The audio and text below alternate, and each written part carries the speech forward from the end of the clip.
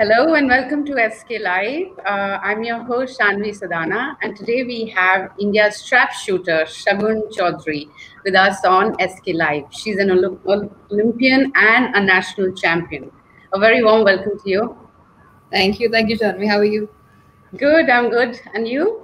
I'm not too bad in the current circumstances. Yeah, so are you getting time for your shooting practice? How are you keeping yourself busy? Well, now it's sort of opened up now. The first 3 months from April up till June, it was still we couldn't shoot, and I shoot clay pigeon, so it's not something that you can actually practice at home. So Right. we had to, because I'd probably be arrested if I did that, and so we had to wait for the ranges to open up. But thankfully now they have. So I'm managing to get at least a little time for shooting. Yeah. That's good. That's good. Yeah. So you are a trap shooter. How tough or easy is this category Compared to what? to other categories of So trap shooting is it's challenging. Why? Because we shoot at a flying target, and the Right. target flies at about 100 kilometers an hour, and we have to break it into like a zillion pieces. So that's the kind of comfort that we get once we see that shatter in midair. But as far as skill level is concerned, I think every sport has its own kind, and we are trained to do what we have to do as far as clay pigeon shooting is concerned. Air rifle, air pistol are more like stationary targets. We call them paper punchers because you're basically making holes in paper, whereas we are actually bursting things with bullets. So yeah, it's more fun definitely, and I think the air rifle, air pistol shooters would also agree with me when I say that. Yeah. Yeah. So how did you choose this amongst other categories? How and why did you choose trap shooting? Well, it happened to me because I was introduced to the sport at a very, very young age. I Yeah. was all of 3 when my dad was a skeet shooter, and Right. he used to go and we were in Bikaner at the time, and he used to go, and it was basically the hub where clay pigeon shooting actually came into India. Maharaja Karni Singh Ji was a person who actually brought clay pigeon shooting into India. So, and he had the good fortune to train with him. And I had the good fortune to be his daughter, where I would go to the range with my children at the age of 3, and that's all that I saw. So as far as sports is concerned, that I just saw my dad shooting with everyone else, and so that introduction, like I said, happened pretty early on, and so I mean, it was so thrilling at the time. So I mean, it was a natural progression in my case. Right. So is there very less margin of error in trap shooting?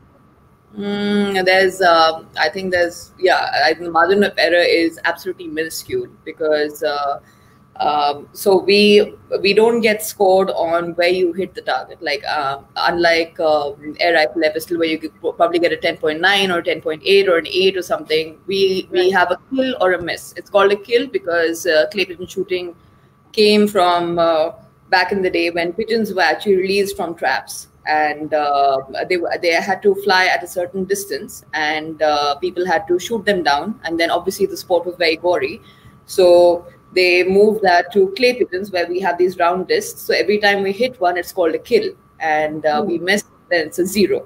So margin of error in my sport is very, very small because I mean, scores go at like 124 out of 125, 123 out of 125. So in the entire duration, you're only allowed to miss like barely 2 or 3 targets in order to be there. So yeah. Right. So Yeah. tell us more about your younger days. How was it? Younger days, I was always inclined towards sports. So I went to school in Jaipur to MGD, which is Maharani Gayatri Devi, and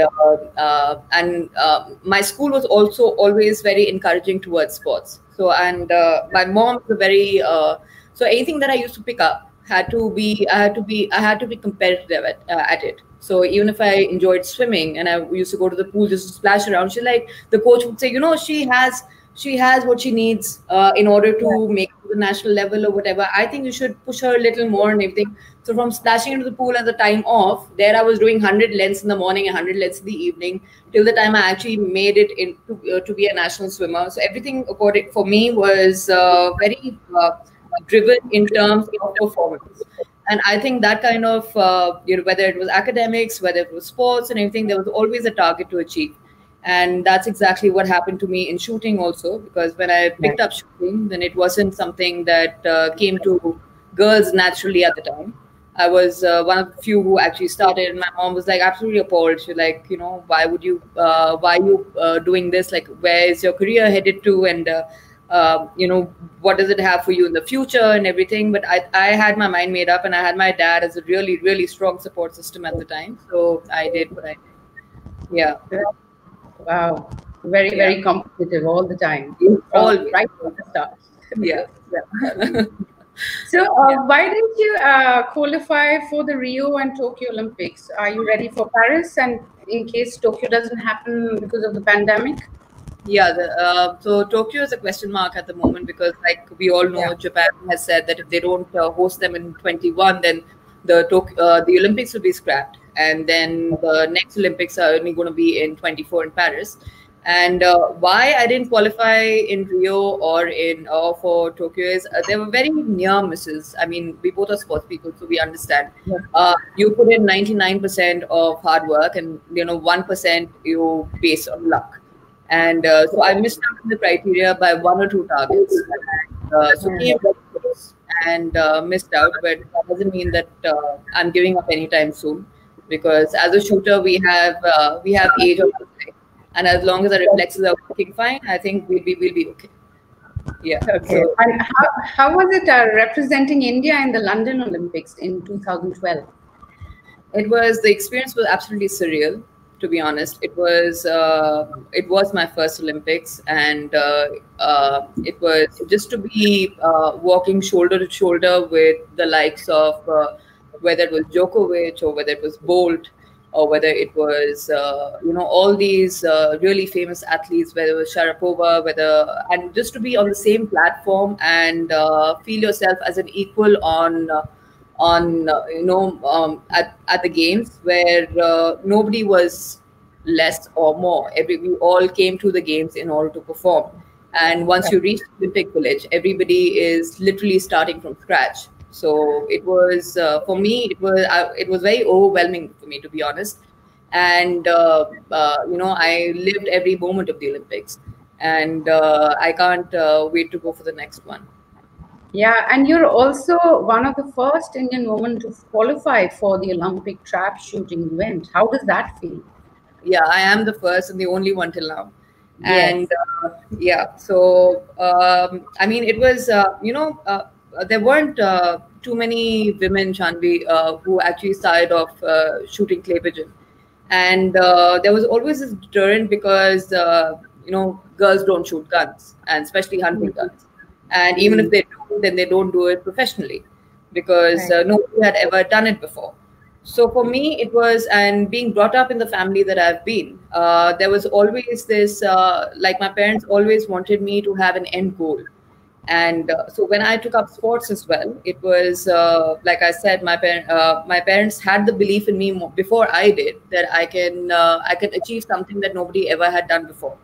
And just with that belief, overcoming all the obstacles and overcoming all the hurdles and all that, it's amazing to actually have that written down in history that you'll always be the first one. Hope not Right. the only one, but the first one to actually do something. So that, I mean, that it was a very overwhelming and very emotional moment when I won the Olympic quota, and will still remain. And I had the good fortune that my dad was there to witness it, and he's the one, because I was so engrossed in my competition and in the finals that I didn't really know what actually happened. So I remember looking back, and my dad came running, and he came running to me, and I'm like, what happened? He was like, baby, we're going to London. Oh, And it wow. that moment, I mean, it was that moment where he was teary eyed, my eyes welled up, and I'm like, oh my god, finally happened. Like it finally, like we Yeah. managed to do this. Yeah, so it's been really, really special. Yeah. Right. So, is Abhinav Bindra the best shooter India has ever seen so far? Abhinav Bindra has been one of the best shooters that India has ever seen. There is no argument there. But looking at the way the shooting has actually progressed over the years has been outstanding. Like shooting has in the last year, Indian shooting was #1 in the world. We had surpassed the Chinese, we'd surpassed the Italians. So in the international rankings, we were actually #1, and it was so it's been absolutely amazing. It's been and Abhinav actually set the ball rolling. So Abhinav gave hope to so many more sports persons and it always takes that one person, right, who actually achieves something, and then you kind Yes.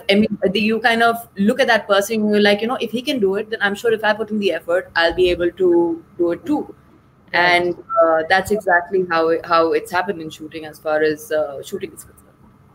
Right. So why did you move from double trap to trap? Why is it considered to be a bold move?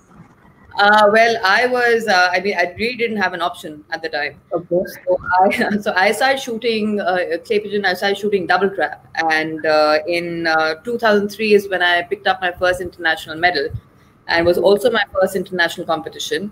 And in 2004 at the Beijing Olympics, they actually took a call that double trap for women will actually be eliminated from the Olympics. So now, when your Oh, end goal is not in sight, when this is where right. that's where you want to reach, and Right. it's not possible anymore, then it doesn't make sense to pursue that, because Right. automatically the number of competitions go down. Then there's no motivation as well. So the other discipline was trap. So I had to shift from double trap to trap, which is a completely different technique, different gun, different all of that. But it's something that I had to do in order to realize my goal of actually reaching the pinnacle of sport. Yeah. Okay. And you also did really well in the National Shotgun Shooting Championship in November 2019. What are Yeah, your thoughts on that? I did. Yeah, I did decently well, and I am still. We also, I mean, whether it was the nationals, whether it was the Asian Games, where we picked up the first medal that the women's team actually did in 2014 in Incheon or whatever. Every competition is more like it adds to the learning curve. So it's not that we go back home really. We do well. We are happy about it for probably a day or two. Then we get all the accolades, we get all the messages, and we get all of that. But then there's Yes. also something, because if it's not a perfect score, that means you still have something more to achieve. Right. So yeah. So I mean, every win is like a great motivator, and every loss is something that I think losses are something that you learn more from than wins. Hmm. So, I mean, 2019 was great. 2018 was great. I've been doing consistently well since 2017, actually, since I've got my new coach. Right. So, yeah, there's been no looking back, and I'm really looking forward to the future now. Yes. And so, what do you need as an athlete to become an international shooter? What every athlete needs in order for any games that they want to pursue, they need a really, really strong support system. So we need an entire team of people who are actually pushing us and guiding us. When I started off, I did not have that team. You kind of build that team over the years. You put your trust in people where you know that they only want the best for you. Whether it's your sports psychologist, who I had a fabulous sports psychologist before I went to London, who actually helped me achieve what I want to achieve. I have an absolute fabulous coach from Italy now, Daniel Despino, whom I've been training with, who's absolutely changed my game, my approach to the game, and all of that. So yeah, so it's basically a very strong team of people behind any sports person that actually motivates the athlete in order to do their best on the ground when it's required. So, how tough are the national championships in India? The national championships have got tougher now, but even early on when I was shooting and I was used to compete in the national championships, even though there weren't too many girls, but I had like a minimum score to beat in order to be a part of the team. And if I did not achieve that score, then I wasn't sent anywhere. So, and now I'm really proud to say that we have a very strong bench strength, And we have a lot of youngsters, young girls who are coming in to shoot clay pigeon shooting, and they've just, and so we, as they call us veterans, because we've Yes. been there since the absolute beginning, but we have to Yes. pull our socks up, because I think it's very important to have healthy competition within the country in order to be at your best when you go and compete for the country. So so the national championships are pretty tough as well, because the scores have been absolutely amazing. We have to shoot really, really high scores. The difference between one and two is very, very small now, which wasn't the case earlier. So yeah, it's just going. Everything is actually just going in the right direction as far as sports for women is concerned in clay pigeon shooting. Yeah, Okay, that's great. Great to know that. And yeah. also, a decade ago, a lot of people complained about lack of equipment.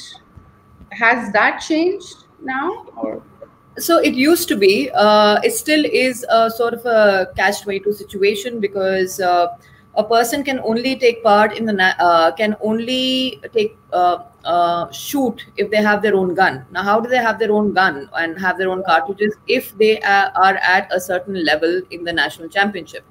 So now, right. how does one get to that level in the national championship without equipment? So I remember when I started off, it was all, I was on borrowed weapons, borrowed cartridges, all of that, in order to get my own import, because that only if you hit a certain standard in the national championship are you allowed to do that. So, but the federation has made some really great moves where they have changed the ruling for aspiring shooters and everything. So it's definitely much easier now to get equipment than it used to be earlier. So things are looking up now. Yeah. And we Okay. also have a lot more ranges all over the country than we had before. So that only helps to kind of get more people from all the states in order to get to shooting. Yes, yes, Yeah. that's excellent. At least things have improved in some way or the other. They have. Yes. Yeah. Yeah. So, how do you rate the other shooters in our country like Hina Sidhu, Apurvi Chandela, and Manu Bhakkar? Bhakkar, Manu sorry. Bhakkar, Apurvi Chandela, Hina Sidhu are all champs, and have got India so many laurels on the Yeah. international front. And I would especially like Hina has been absolutely astounding in pistol. Apurvi and Manu is, I think when she started, she was probably 14 or 15 or something. And just look at her; she's on billboards. And she's Yeah. doing so well and all of that. So it's just goes to show that we are actually heading in the right direction. She's got a great team of people behind her. So has Apurvi. Apurvi comes from my hometown, so I have a little soft. I have made a soft corner for her, and Okay. she has done really, really well as well, whether it be the world championships, be it international, whatever you name it, Yes. Yeah.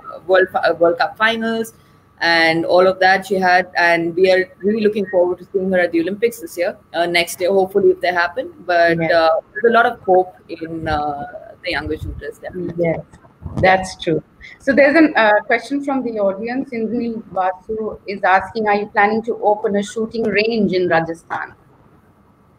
You'll hear about it when I do. Right now. Yeah, but I definitely want to give back to the sport, and if in any way that I can, and I would, but I know how it feels to be to wear the India colors on your back, to walk, with the Indian flag. I mean, I can't believe there's any more. It can't be a greater sense of pride than that. And if Right. I actually facilitate that for younger kids, or for shooters who are actually wanting to do that, then I would love to do so, and I would love to do my bit for that. Yeah. And do you also do a lot of social work?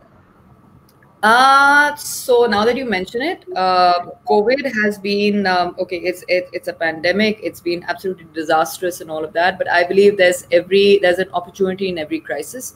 So when the pandemic struck, I actually got a lot of time to spend at home, and I have the good fortune of having living on an organic farm. So we have Mhm. citrus orchards, and it gave me a lot of time to sit and think as to the women in the rural area and how I could empower them by giving them their livelihood. So now Right. so that is my venture now, which I'm working side by side along with shooting, where I'm employing women from Mhm. the nearby rural areas and getting them to work and giving them a livelihood where they can go back home and say, you know what, I also bring food to the table. And it also helps them in gaining respect from people around them. Their Mhm. self-respect goes up in their own eyes, and they don't Yeah. feel like they're actually a burden to anybody. So that's what I'm working towards now. So hopefully everything will go off well. That's such a great cause, and you're giving that power to women in the rural areas. That's brilliant. Yeah, Excellent. I hope So, it is. yeah, Yeah, definitely. Wish you all the yeah. best for that. Thank you. And so, how many medals can we expect from India and from our shooters at the Tokyo Olympics if it happens, when it happens? From shooting, I think we will get the maximum number of medals given the track record of how we've been performing for the past 3, 4 years. We have gone and picked up medals at and I'm saying every international competition that we have been to. So Mm. that pretty much puts us right up there as far as other countries are concerned. And our shooters have also become a lot more professional in their approach, and they're working with the right people. They have a certain system that they follow, and the results are for all of us to see. So definitely Olympics, I'm expecting like the maximum number of medals that India has ever seen if Tokyo happens. And even if Tokyo doesn't happen, if it's Paris and LA after that or whatever, definitely shooting is something that we're gonna have, that will not be ignored, and we'll have we'll have a lot to look forward to it from there. We'll look forward to from shooting. Yeah. That's wonderful. So, how do you spend your time when you're not shooting? What do you do in your free So like time? I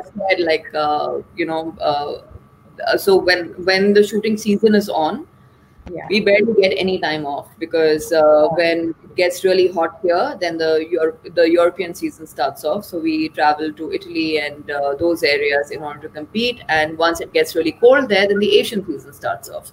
So then we are competing in whether it's Kuwait or UAE or whatever. So shooters, once you're a professional shooter, I don't think you get any time off. So this has been uh, in fact, this is I've been shooting for the last 17 years now, and this is the first time that I've actually managed to spend so much time with family and at home, and I'm absolutely loving it. And managing to keep myself busy with the whole farming, with Yeah. permaculture, with creating ecosystems where I live, because I feel over the years, which we keep ignoring, is that, and everybody's talking about immunity and all of that, but we've abused the environment so much over the last years that we have forgotten where the essence of where your food comes from, where all of that. So just to educate people as far as that is concerned, and for them to decrease the carbon footprint as much as possible. I think so that's what I'm working towards, and yeah, so and that'll go side by side even once all this is over. This is definitely something which is very close to my heart, and I'm gonna do that along with shooting for sure. Yeah. That's wonderful. Yeah. And do you follow other sports? I watch a lot of tennis, and yeah, so tennis is my favorite. I know yours basically a cricket thing. Cricket, my grandmother follows, so she keeps telling me about the scores and all of that.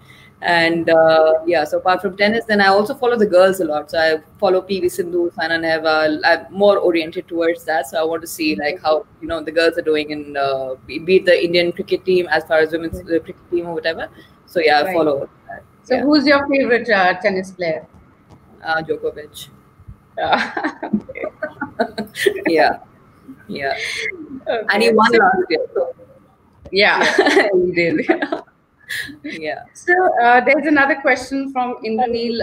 He's asking, do the sponsors support shooting? The sponsors, well, I'm fortunate that I'm with a fabulous organization called ONGC. And I became an ONGCian first and an Olympian later. And the reason why I became Olympian was because of ONGC, because ONGC gave me the peace of mind in order to focus on my sport without worrying about anything else. So I still remember the first day I was employed, and I went up to the head sports, and I said, I got the designation of public relations officer. So I went up to him and I'm like, sir, I mean, we're sports people, right? So we have absolutely no clue. So Yeah. I'm like, so what would you like me to do? So he's like, go shoot. So I'm like, no, but I'm a public relations officer. So, what would you, how can I help? He said, how you can help is go to the field and shoot and bring us medals. And just that, just who does that? Like, really, who does that? It Yeah. is such a fabulous organization, and I will be forever grateful to them that they have supported me and pushed me and recognized me in whatever and helped me in whenever there's been a every goes through ups and downs or whatever, but they have literally been like a pillar for all their sports people. So yeah, sponsors for me, sponsor, employer, everything rolled into one is ONGC, which I'm the organization I'm forever grateful to. That's really brilliant. So are the Indian fans gradually accepting sports stars from games other than cricket? It depends on you. I am sure, for It sure. actually depends on the media. The media has the ownership and the responsibility to kind of bring sports people from other sports to actually bring them on to the platform that you're doing in order to get recognition, because it's not that they put in any amount of less work or diligence or discipline into whatever they do, but unfortunately, like they say, cricket is a religion, all of that in our country. But I think with the media supporting us, we can definitely change, and it has changed over the last couple of years. That's why you hear of PV Sindhu and people are rooting for her, you're hearing of Saina Nehwal. So definitely there's been a change, Right. and it's not up to us, because we're doing whatever we can anyway, and it's up to the media in order to promote us and to make us more visible, because some sports are not so visible, like shooting is not a viewer friendly sport as such. But Right. it's not that the shooter is not doing enough to actually reach where they're reaching in order to get the medal for the country. So yeah, so it's up to you, Shiv Shanvi. Yeah. So it's the media actually which has to put more focus on other Yeah, sports rather than absolutely, just cricket. absolutely. Right. So Yeah. before I let you go, one untold story on the shooting range that you would like to share? They're untold for a reason. No, I know, but still. Yeah, there are plenty. What would you like to hear? You would like to hear how we all come together and play football, or would you like to hear of a prank that somebody did? Everything, whatever you would like to share, I would like to hear. There's, I mean, if I could write a book, I would definitely, and there'd probably be a sequel and all of that, and it'd probably be buried under 20 feet and nobody can ever find it. But as a shooting community, we are very very thick. We are very united as well. So we have whether it's we used to go for this to this sleepy old town in Italy called Masari for training, and now how does one keep themselves busy over there? So there was this one time that we had a competition where you got this junior who would eat a brick, and I'm talking about a kg of panna cotta, and we built the entire scenario where there was we had to pay entry fee of €1 each, and that €1 that went for every shooter was basically to buy the brick of panna cotta, and Oh, and the shooter had to finish the entire brick in about 10 minutes or something. So he kept going at it, at it, at it, at it, and everybody's rooting for him, rooting for him, rooting for him. And the last bit that he did, so there was this other friend of his who was sitting right in front of him, and there was a projectile motion of puke because he just couldn't do it. So this has been one. We also play a lot of pranks on each other just to kind of like keep it lively and keep it lighthearted. yeah, So yeah. yeah, we're like one big family like that. That's wonderful. That's really Yeah, great. Thank yeah, you. Thank you so much for being on SK Live. And you know, SK Sports Kira supports all sports, not only just cricket. yeah, And that's why we are here. yeah. So I'm so thank good. you so much for being Thank you. here. It's a pleasure talking to you. All Thank right. you. Okay. Take care and stay safe. Bye. Bye. You too. Bye. Bye.